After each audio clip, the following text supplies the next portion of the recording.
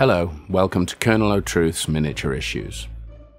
If you've been following along, you'll know that in the last episode I began construction of Undercrag City's Southgate. In this episode I'm continuing. Firstly, finishing the last little touches of the battlements that I began previously, and then moving on to the mighty dragon door. As I previously mentioned, Southgate was designed to inspire awe and fear in the hearts of those who saw it. Legend has it that the mighty dragon door itself would spew flames upon anyone who tried to invade the city. I've settled on a design with the dragon's head on the door itself and wings carved into the stone columns to either side. I've designed one wing in card and cut it out as a template. I'm using this to construct matching wings either side.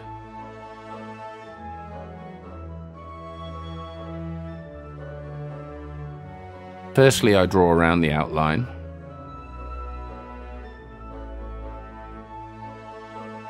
Inscribing nice and deeply into the foam.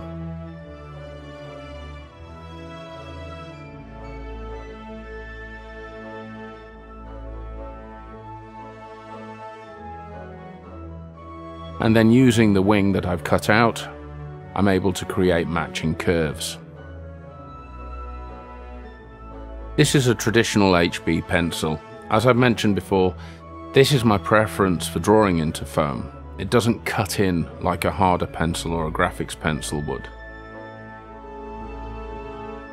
I'm using a straight edge to create neatly aligned stones within the design of the wing. I'll contrast these with slightly different stones outside the wing.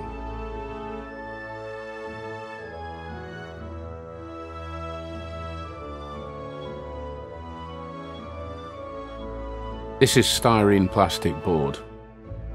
Basically the same material that aircraft kits are made from.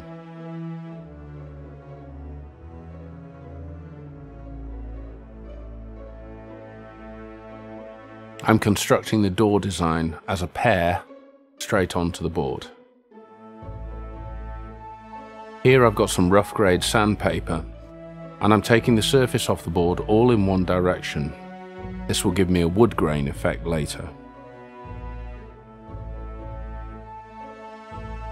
Preparing some thin strips for later on.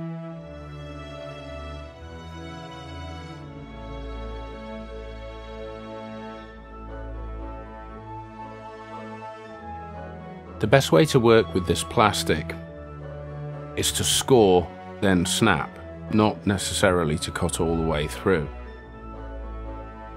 It breaks beautifully with just a fine score line. Now I'm drawing out the shape of the door.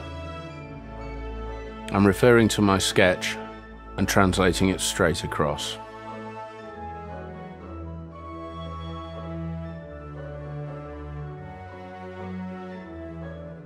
Undercrag City is a huge project that's going to take me a long time to complete.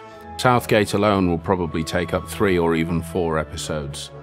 If you haven't already, please subscribe so you don't miss anything, and let me know what you think in the comments.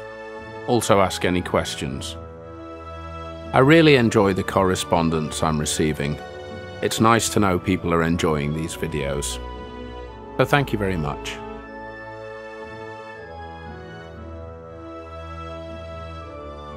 Back to the gate, the dragon's taking shape. There was a lot of measurement involved here, trying to get everything nice and symmetrical. Now for some green stuff. For those who don't know, this is a 2-part epoxy putty.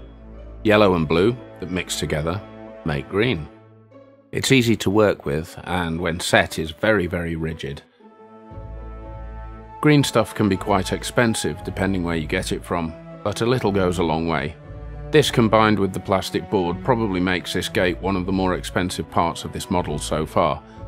If you've been following along, you'll know that everything else has been done on a fairly tight budget. Just adding little blobs of putty and starting to sculpt. I'm not really much of a sculptor, but this kind of relief work, straight over a sketch, isn't too challenging.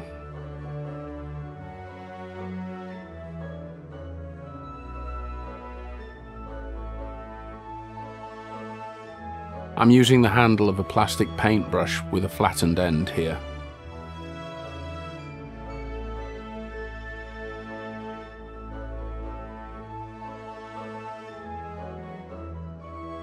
Not bad.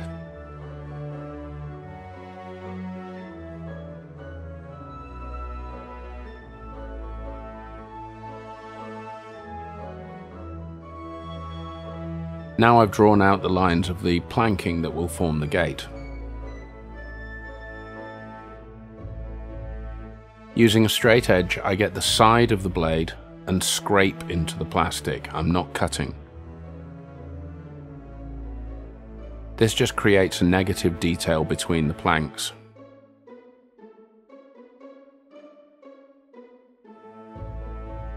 Now I'm cutting out the gate.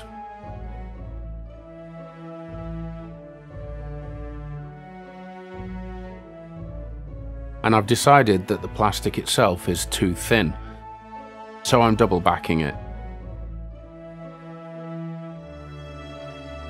The back piece has been drawn with the same planks and the same wood grain texture as the front. With a good coating of liquid polystyrene cement, it's a perfect bond. Cutting out the second piece around the curve of the first.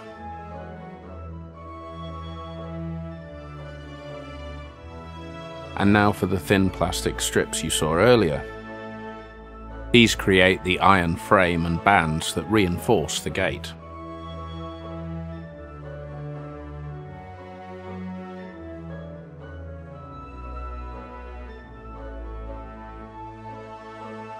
I know it's a little difficult to see what's going on here. Everything's so white you can't really see much detail.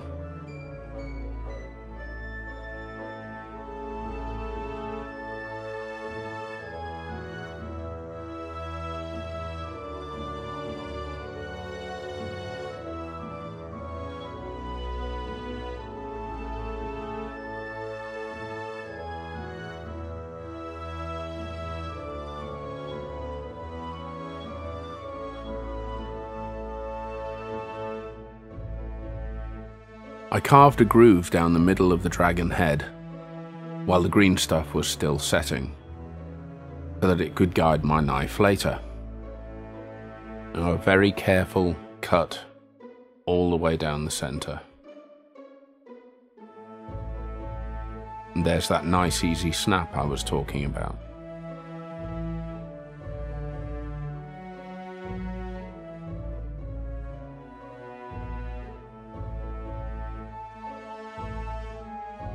More iron framing.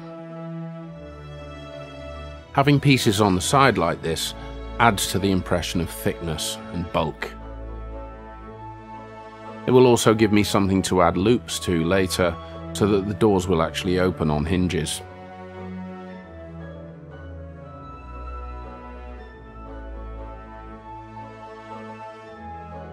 Here you can clearly see the grooves between the planks where I scraped them out with the knife earlier. I've also cut notches at the top of the gate to exaggerate the joins.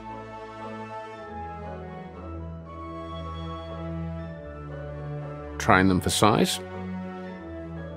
You'll see that the cavity inside the gate is squared, not curved like the gate itself. If the interior had a curved roof, the gates couldn't open.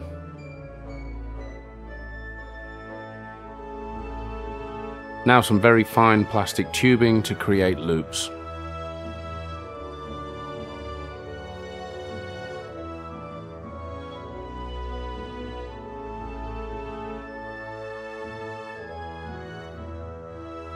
You can see here that a lot of the progress I made on the gatehouse in the last video has not been made here.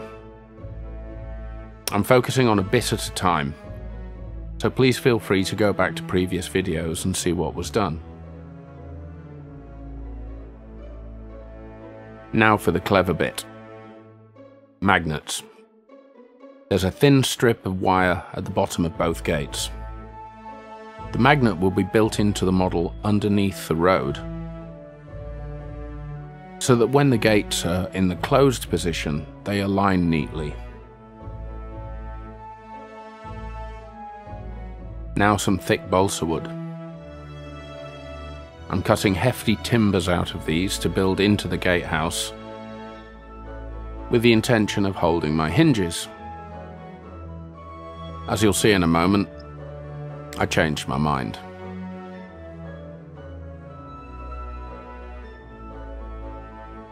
This sort of thing happens a lot. There's a lot of experimentation going into this model, and indeed into any model. Here's the same wire that I used at the bottom of the gates for the magnet. I've got about 100 meters of the stuff, it was cheap.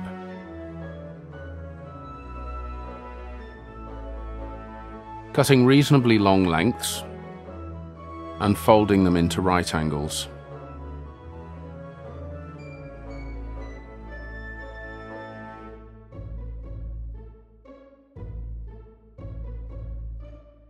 Then I'm forcing these into the model with a blob of glue. PVA doesn't really hold metal at all, but it just helps to keep things sort of firm. The foam on its own is very soft.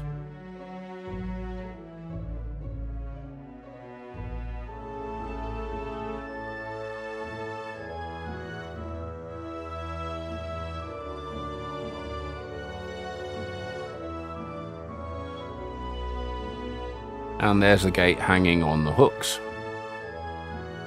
And now the magnet test. Plenty of strength there, even through the foam board.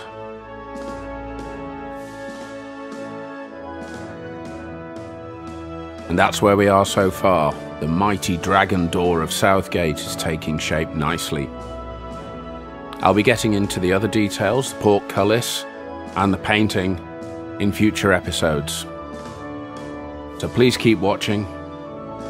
I hope you've enjoyed this, and I hope to see you soon. Bye for now.